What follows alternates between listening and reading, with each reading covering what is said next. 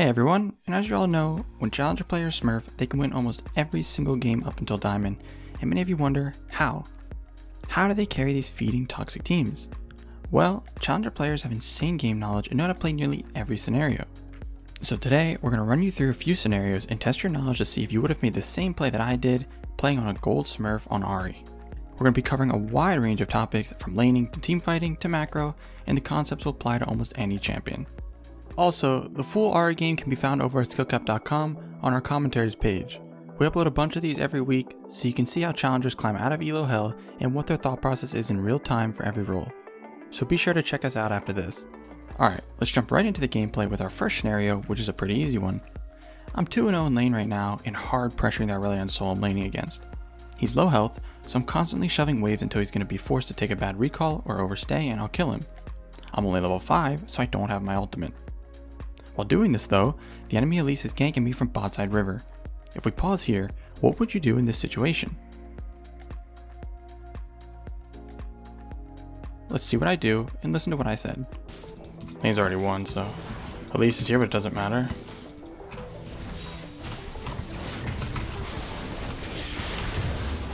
She's dead anyway. So like Elise is down in levels. She's very squishy. It's not like she has items yet, and I have Ignite up. She's walking right at me. Alright, so this is one of those smurf moments. A smurf moment is a situation where most players wouldn't take advantage of the mistake the enemy team is making. The Aurelion Sol is really low and can't help Elise if she tries to gank. Elise is only level 4. So think of it this way, what if we just take Aurelion Sol out of the picture entirely and just act like we're laning against Elise? Would a level 4 Elise be able to walk straight at us in lane? Of course not. These kinds of plays are how smurfs always get leads in the early game. Any mistake by the enemy team is hard punished. Also, I could have done this on literally any other mid champion. Fizz, Orianna, Syndra, Echo, anything. Anyways, moving on to the next scenario, is similar to the last one where I'm hard pressuring the Aurelion Sol again. I don't have Ignite and don't have my ult, but I have Flash. The wave is pushing to me because he has a cannon minion and I don't, so I could freeze here if I wanted to. What would you be looking to do in these next 20 to 30 seconds? Just like before, let's watch and listen to what I said while playing. Alright, now he's trolling. Now we want to look right at you, Flash, just for the blue buff, if he stays.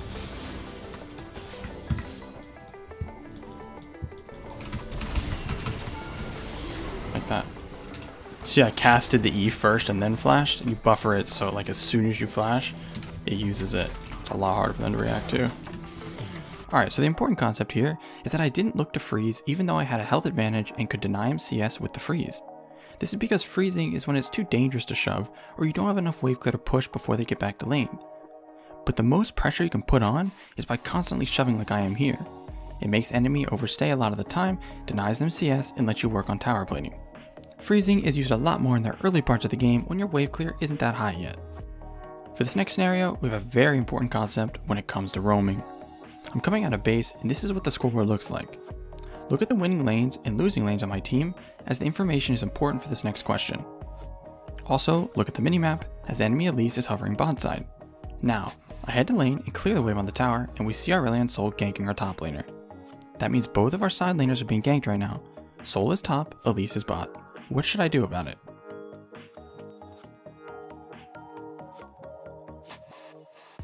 Let's watch and listen to what my thought process was. Can look to roam top here, to be honest, because they're kind of overstaying. This day we can just kill them all. And I'm only roaming here because see, Tryndamere is actually winning lane. Yeah, they're trolling here. We fight. Go, go, go.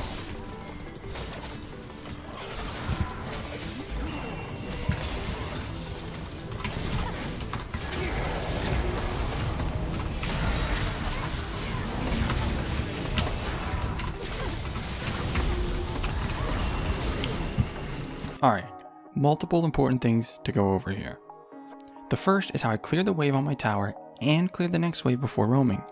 This makes sure I don't lose any CS and Sol loses at least one wave from this and it puts pressure on the tower. The big concept though is how I decided where to roam. A lot of players have this idea that they need to help their losing teammates. This is the complete opposite of what you want to be doing. Your goal is to get yourself fed so you can carry. If you roam to a lane that is losing, who knows if you'll win the fight? It would be very hard. But think about this. Tryndamere and I are both winning lanes. We're both stronger than the enemy laner. So if I roam top for a 2v2, how is it possible for us to lose? We would have to be outplayed extremely hard.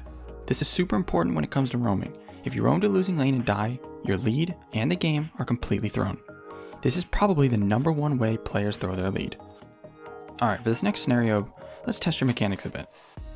I'm pressuring Sol mid and have a big health advantage, and Fiora roams on me.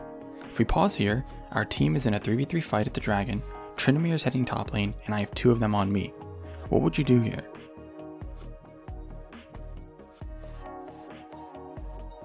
First thing I do is ult over the wall towards my tower. I'm purposefully kiting away from my teammates because if I bring these 2 over there, that turns the fight into a 4v5 instead of a 3v3. Let's pause again. Look at the situation. Think about what you would do next. The first thing you should notice is that I still have 2 ult charges left, meaning I can go in and out one more time. Then you should see that Aurelion Sol is way out of position here because he's low health and he's not standing behind any minions. He has a false sense of security because his Fiora is behind him. This happens all of the time in lower elos. Players have their team near them and think they won't be killed. So I dash in, charm and kill the Sol, and dash out with my last ult charge. Then bait Fiora into my team to kill her as well. This seemed like an obvious play, but the thing is, when coaching lower elo players or VOD reviewing, you guys let people get away with murder all of the time. The enemy team will be out of position and be borderline trolling and you don't punish. Alright, moving on to the next scenario. I'm coming from base and my team is trolling pretty hard, fighting for no reason and without me there when I have most of our gold. If we look at the minimap, Kai'Sa's bot lane, Thresh is fighting 1v2 versus the enemy bot and river. I don't know, but it's obviously not good. What would you do here?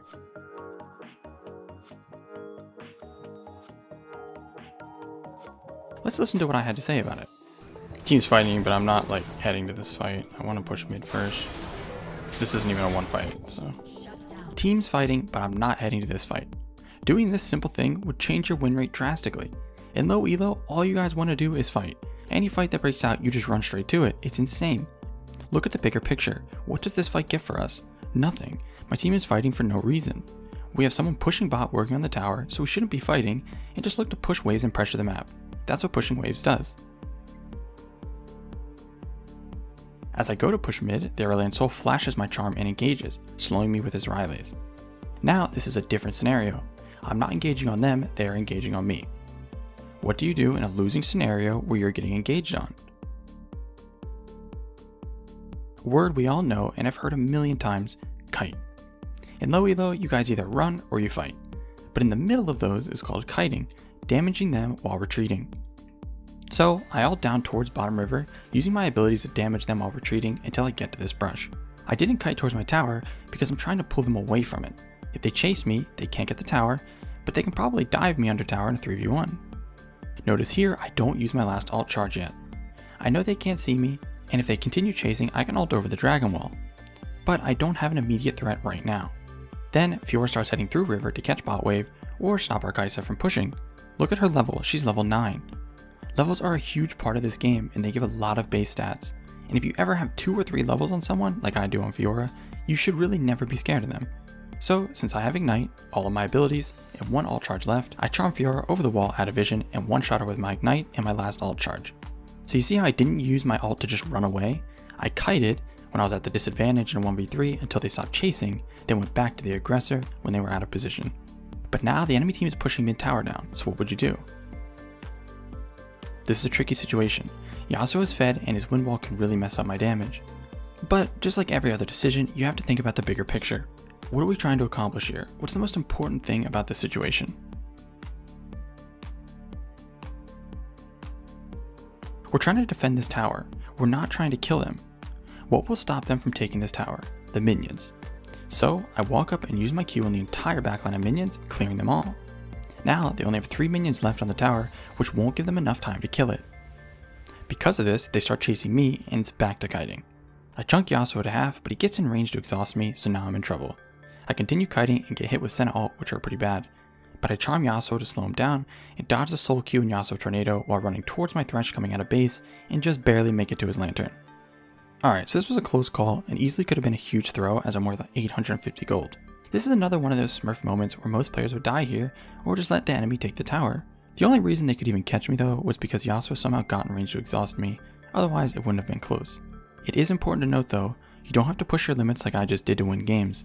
If I gave up this mid tower, the game result would have been the same. High-elo players know their limits very well, so they go for high risk, high reward plays. The next scenario is directly connected to the previous one though. After that close call, I recall and start heading down mid since the enemy team is sieging our mid tower. What's the play here? What would you be looking to do? You can always pause the video if you need more than the 5 seconds we give to think.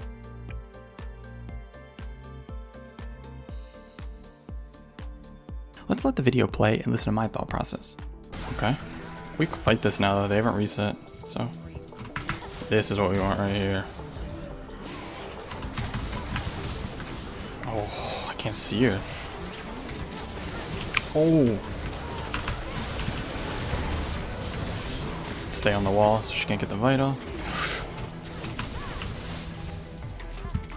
We got the center too, nice. This should be a hit.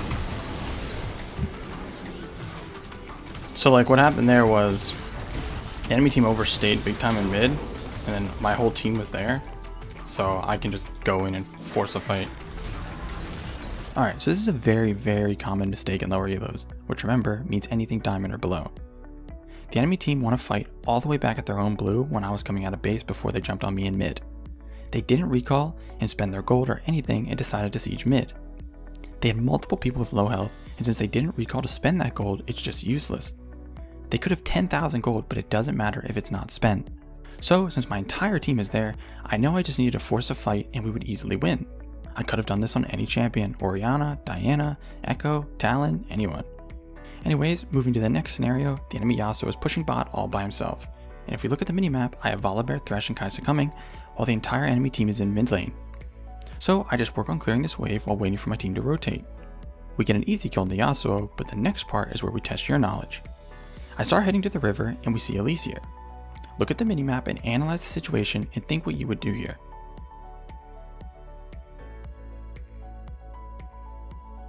The correct play is to look to hard engage on the Elise because she's completely split away from her team, caught in the middle of us. And because we got an early pick, it should be 4v4 while our Tryndamere is pushing top. If we go back to when we were killing Yasuo, we saw Senna and Fiora coming down river. They weren't taking the long way around and can't be behind Elise in the tri-bush. So I look for a charm and dodge the cocoon, and since the charm lands, I go in using my ult to dodge Soul's stun, but end up dying to Soul because I was greedy with flash. This happens sometimes in lower elos where you can see the right play, but your team doesn't see it and you die for it. We all should have turned and went for the Elise and Soul since they were split off, but Thresh and Kai'Sa didn't notice. You can't worry too much about situations like these. If you know you were making the right play, then it's fine, it's just unlucky. Okay, moving to the last scenario. I'm heading down mid, Baron is up, and Dragon is coming up in 30 seconds. The minimap is bugged, that's why you can't see it. Elise shows up trying to kill our control ward in bottom river. What would you be looking to do here?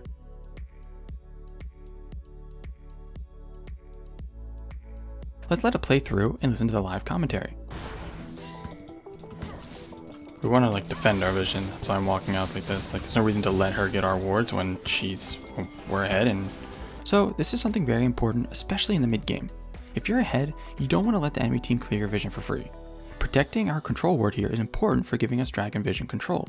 If they don't have vision of this brush, it's dangerous for them to walk in this area when they can get hit by a charm or hook. But after that, I look to pick Yasuo and he wind walls my charm and my slow. Elise is getting chased down by Tryndamere and repels over the wall. If we pause here, what would you do next?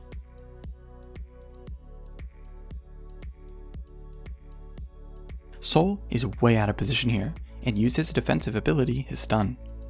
With no hesitation, I ult to him and charm him, which leads to us bursting him down fast and winning the fight. You might be wondering though, why wouldn't I go for the Senna? And how was Soul the one out of position? Well, if we take it back, it's because we knew Yasuo was over there and we don't know who is in that brush with them. Elise just repelled to that side of the wall, and I don't want to ult into the brush and face check 3 people and instantly die. Soul should be with his team, but he was alone on the side, and those are the targets assassins take care of the easiest. Alright guys, so at this point, I've carried us to where we can get the Infernal Soul, and the game is easy from here. So that's going to bring us to the end of this video. Remember, you can watch the full game over at skillcapped.com. We're adding a bunch of new commentaries every week. Also, with our brand new page that just went live, navigating to the commentaries you're interested in just got easier, with immediate insights for how hard the expert had to carry, what elo type it is, and who the expert is. We'll be adding more features to this going throughout the next few days as well, so stay tuned. Thanks for watching, and we'll see you in the next one.